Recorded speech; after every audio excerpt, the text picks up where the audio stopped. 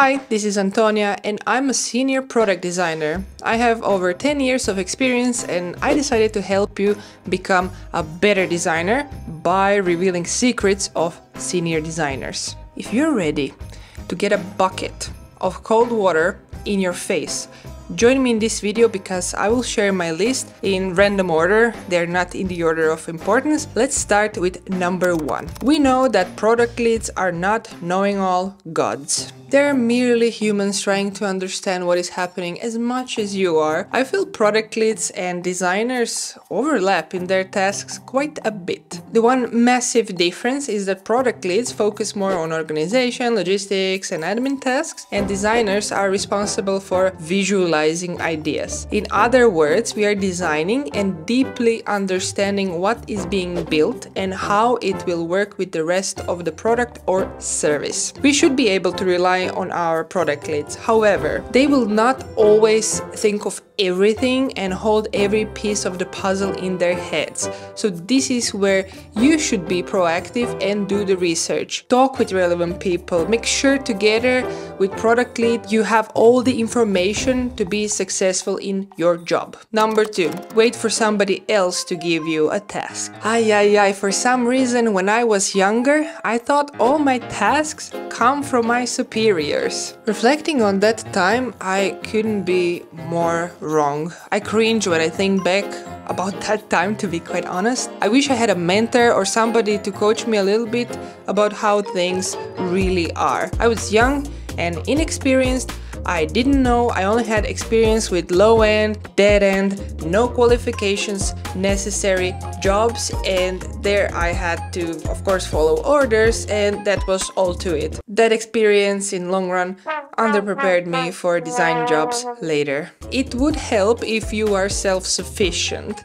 That will not only help you grow as a person, a designer and IT professional, but it will also make you desirable to companies. Trust me, everyone wants a person who can organize their time with only little engagement from their peers and superiors. You can start today. Copy link in description, template, and start being your little product manager. You can thank me later. This template will help you figure out what to do to deliver quality design. This thing between your ears needs to have clarity. Otherwise, you will not know what to do, but just wait for orders. Don't be that designer. Number 3, it's not only about users, it's about business as well. Hey, stop kidding yourself. You will often read or hear that designers are users' representatives and that we need to fight for them until our last breath. While the sentiment is true, it's not always about users, because if business needs are not satisfied, there is no business and then you don't have users. I would update this statement to this. You represent users around the table of a product team, but you also need to master the fine art of balancing business and user needs. Sometimes businesses will decide to make moves that are not inherently for user satisfaction, but to preserve or grow the company. You might not like it, but your task is to make it as delightful as you know for users. Even if you don't agree or understand why some project needs to happen in the long run, make sure you do your best to find a way to make it delightful and usable. Let's think about the example. Let's say you need to figure out an experience of increasing the price for the most popular tier. You might not like it, but let's for the moment trust that this move is necessary to sustain and grow the company, the business. You can design this so it will not piss everyone off. Of course, people will get mad, you know that. But make nice offboarding. Offer discounts if they want to cancel because they can't afford it. Ask politely for feedback.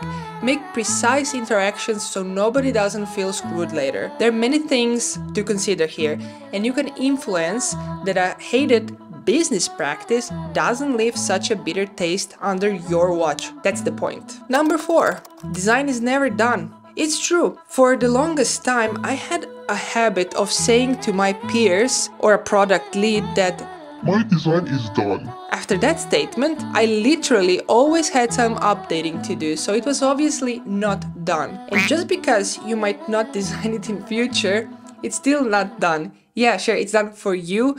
Stop splitting hairs with me. Focus here. The point is, say, I have a proposal.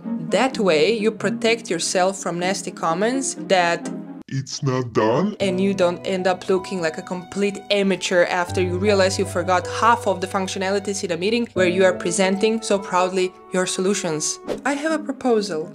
It leaves a space to say, hey, great feedback. I will surely add it to next iteration. Number 5. We don't marry with our designs. Look here. I'm not the best designer out there. You are not the best designer out there. As a matter of fact, nobody's the best. I could have a TED talk on this topic, sure. However, let me explain what I mean. I will again use personal experience. When I was young, I loved my design. It was so sexy. I married to it. That meant every critique was a vicious, personal attack on me. I hated it. But I was lucky because my period of that attitude was extremely short. Remember my obedient past? Well, at least it trained me to pipe the f*** down. Many years later, I couldn't care less if my design gets reconfigured into something different. We're not building sculptures or painting pictures. In that case, please do marry with your artwork. But we are creating buttons, inputs, and models for users to achieve some task. Sometimes your ideas are the best in the team. Sometimes they aren't. Sometimes you remember all angles. Sometimes you don't. That's the cold hard truth. And the sooner you accept it, the easier it will be for you to hear feedback and freaking change your designs. And of course, not feel bad in the process. If you feel that your job doesn't allow you to express your genius, then start a side project for your own soul. Design some app. And FYI, change jobs because you're obviously not happy in that company. And I don't know, maybe reflect your attitudes, maybe hire a therapist. I'm unsure where I'm going with this, so let's hop on to number 6. Learn to say no. Story time. So, when I was young, I was afraid to say no. I would accept all the tasks, even when I couldn't handle them. It's perfectly okay to say, no, I need more time, or no, I don't have the bandwidth for this task right now. I need to prioritize my main project. Learn also to protect yourself, your sanity, and your health. You don't need to work for 2 or 3 people. It's only one of you. Number 7. The art of storytelling. Notice how senior designers nicely explain their ideas, thoughts, and vision. They can lure you into their story and you can totally buy it. Being a good storyteller is a great way to build trust with your team and peers. Explain your vision and design so everybody understands you. The side effect is also confidence. All of this sums a quality designer who knows what they want and explains their vision in a straightforward manner so everybody around them understands what they're saying. Learn new words. Learn better words. Practice speaking. You know, instead of having imaginary fights during showers, try to present an idea for, I don't know, anything. Number 8. We pick our battles. Maybe this one is not necessarily a senior designer trait, but I really wanted to mention it. You will not always get your way. You need to learn to accept it. Sometimes you need to sit one out and do what others want. Sometimes you are not the most passionate person in the room. Sometimes your idea is not great, even though you like it so much. And because you didn't marry your designs, you will adjust your designs and have a nice day in life without unnecessary stress. That's something to think about. Maybe you can think about it in shower. Thank you so much for watching. Remember to like the video and subscribe if you like my content. Until the next one, ciao skit!